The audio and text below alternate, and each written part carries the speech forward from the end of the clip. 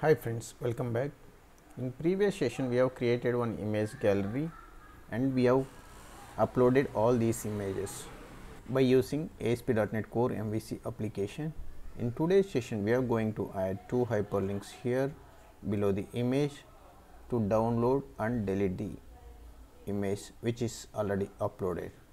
For that I am going to open our index view.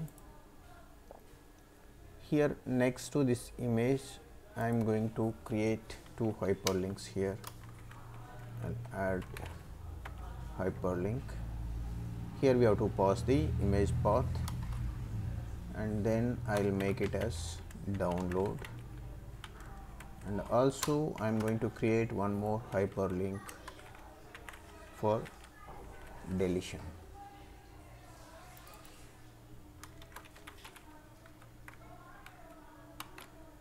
I'll hard reload this application.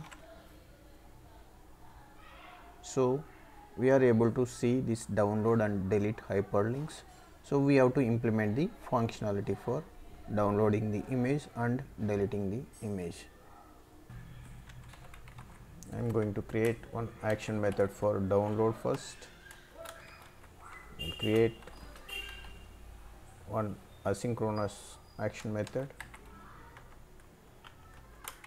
I'll make it as download image.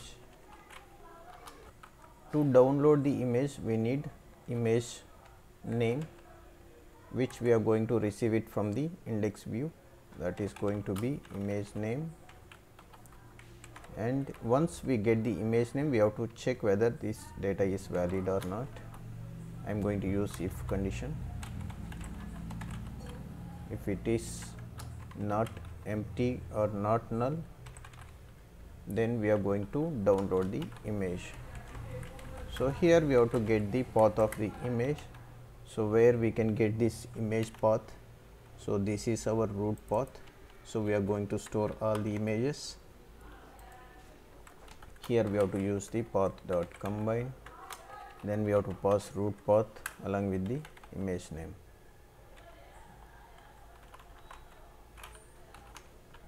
So once we get the path, then we have to use the memory here.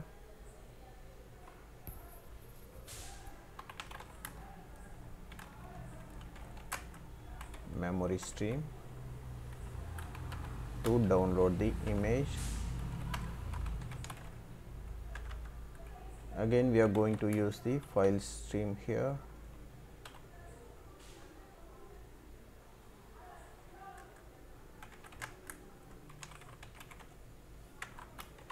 Here we have to pass path and file mode.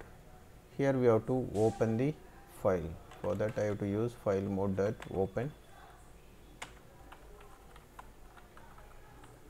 We are going to use await here.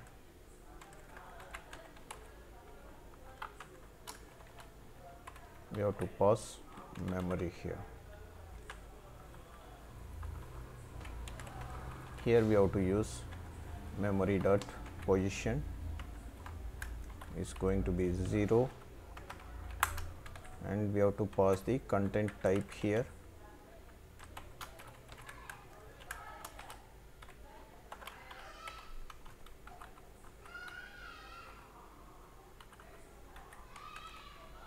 Content type will be application slash, it's a stream, so we are going to make it as stream. This content type is fixed one, we no need to change anything, and here we can pass the file name.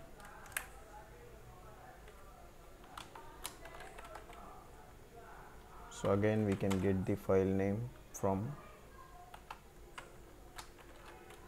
path, or we can take it from this image name also, and finally we have to return the file.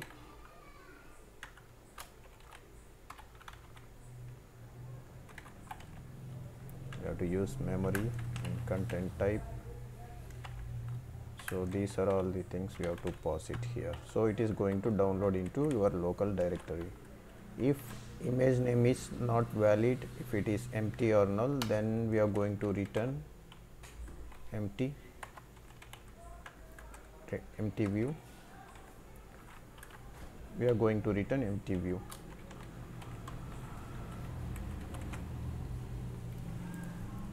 We'll keep debug point here and I'll run the application.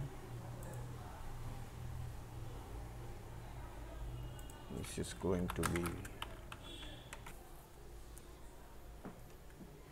I'll open the image gallery here. So I'm going to download this image. Click on download.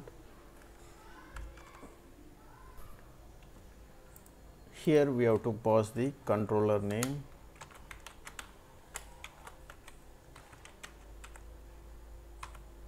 and we have to pass the file name. So this is our file name. So before that we need to pass this action method name also. It's a download image.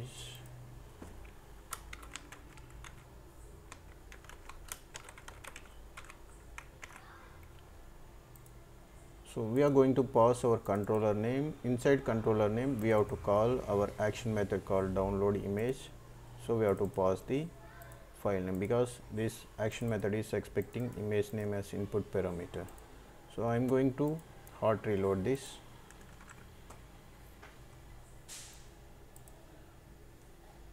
I'll click on download. So now this time we are getting the path correctly. Click on download. It's hitting our controller. Here the image name is null.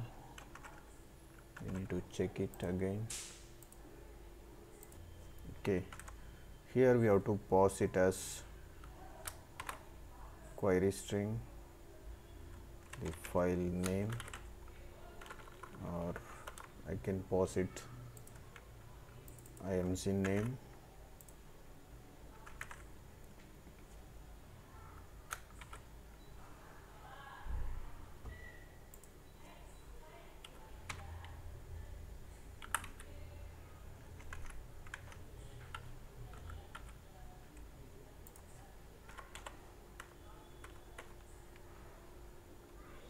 Now this should work.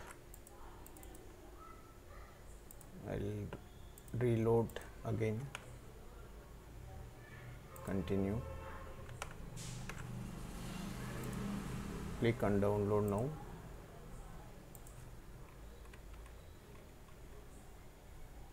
So this time we are getting image name correctly, and since image is not empty, we are getting inside this if block. So we are going to copy this image and we are going to return this. So this image has been downloaded. I'll click on this folder.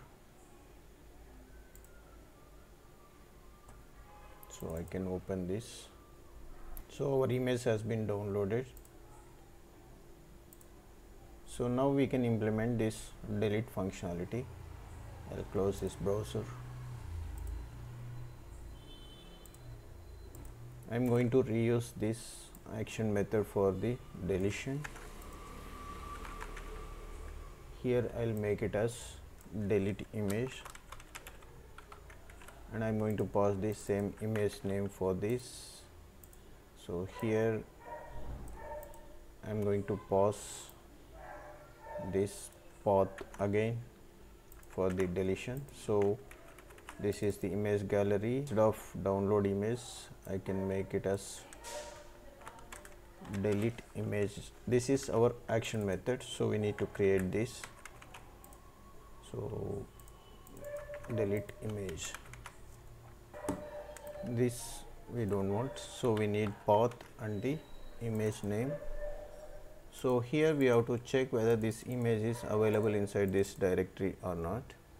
For that I am going to use if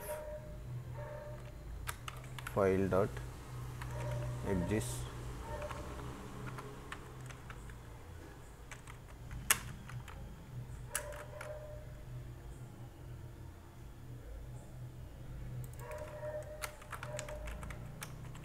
so here I go to pass path. if it is available, then we need to delete. Here we have to add the missing reference for this. So it comes from system.io.file.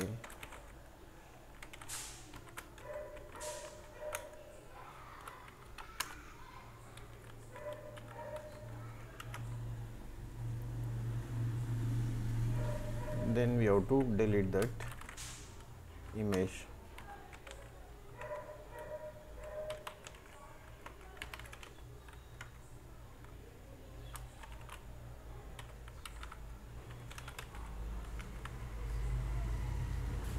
So once it is successfully deleted, again we have to return to our index view.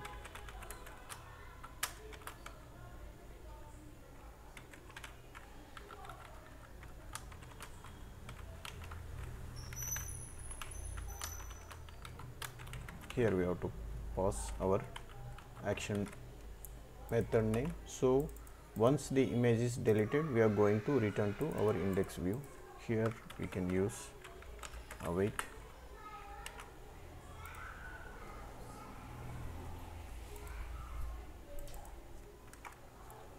So we can make it this as normal action method instead of asynchronous. I can save it. I'll run the application now. So here we can keep debug point. We will run it.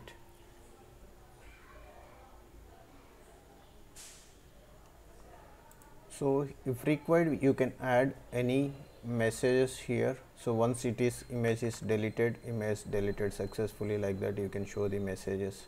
Whenever we are uploading also, we can show the message to the end user, like image uploaded successfully. So you can add as per your requirement. I'll go to the image gallery. So now I'm planning to delete this image. I'll click on delete. So it's hitting to my breakpoint in the controller. So this is the image name I'm getting here. I'll go to F10. So since image is available, so this condition is satisfied. It's going inside the block. I'm getting the path here. Since this path contains this image, it's going inside. So now it's going to delete the image. Once it is deleted, we are going to redirect again to index view. I'll click on F5. So that image has been deleted. Now I'll try to delete this also. Delete, F5. See, that image has been deleted. I'll click on delete again. So images are successfully deleted. You can see the directory. Currently we have 4 images inside our gallery. You can go to the solution explorer and you can see only 4 files are available here. If required, these images or files can be stored in your file server, or you can store it in your database, or if you have any Azure account, so you can store inside the Azure also. So that's it for today. If you like this video, please like and subscribe to my channel. Thanks for watching.